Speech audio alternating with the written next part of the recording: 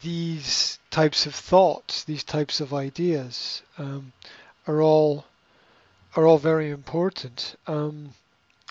Not everybody is mature enough to have thoughtful conversations. And this is a really important point that people forget. That to talk about important things, to talk about meaningful things, to talk about deep things requires intelligence. It requires maturity. It requires understanding. Not everybody has got this. Some people will never touch on heavy topics or deep topics because they don't have the skills. They're not grown up in that part of their psyche. Hmm. They will remain avoidant um, of topics by making various excuses or little jokes or um, changing the topic or not commenting or shutting down the conversation. These are all skills and tactics, and it's interesting.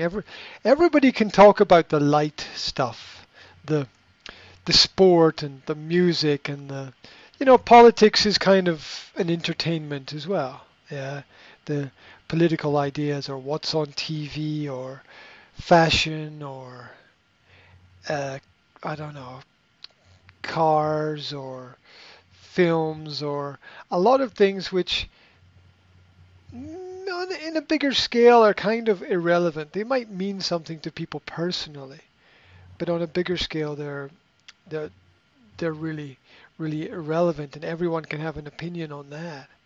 Um, Everyone can repeat what they've heard, but not everybody has their own ideas, and that's a big revelation for a lot of people. Hmm. That that there are deeper thinkers, that there are people who are interested in more, who are interested in going deeper, going further, exploring um, the unexplored within themselves, and that's confusing for some people because they're not surrounded by those kinds of people. They don't have those kinds of people in their environment or in their workplace.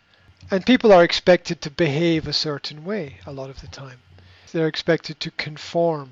Conformity is kind of the enemy of progress a lot of the time because the more energy and the more focus that you put on conforming to the way things are, the less you are yourself a lot of the time. Uh, so I can imagine that it's a bit of a shock to some people sometimes when they discover uh, new information about things that have always been there. Um, but it's good that the person wants to be part of a group, and it's good that the person wants to do something uh, for their own personal development. Mm.